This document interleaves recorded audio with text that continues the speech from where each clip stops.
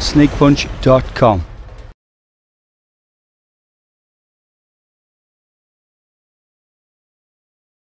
Okay, today's session I'm going to show you how to put the wraps on and the importance of wearing wraps really.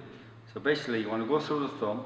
I like to come back over the thumb and round. Okay, so you go round and I go round my wrist 2 times, and then from the wrist I'll go down, cross. Okay, then from there I'll cross back over myself. Okay, and maybe around the wrist again.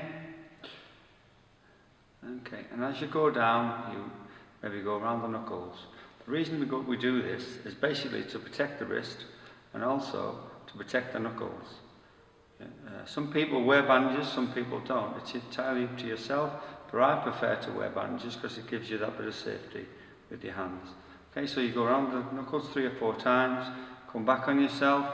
I like to go around the thumb and back and across. And across again. And as you do this, it should feel comfortable. You should be able to make the fist in and out. Okay, keep your fingers apart.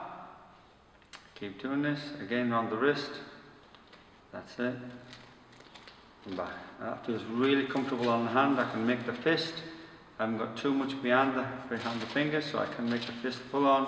And your thumb can come through down the back.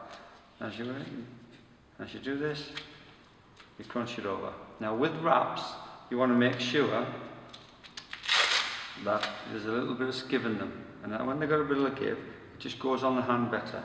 And it's pretty easy when you're learning. You just got to do this 3 or 4 times, and basically you should learn how to do it.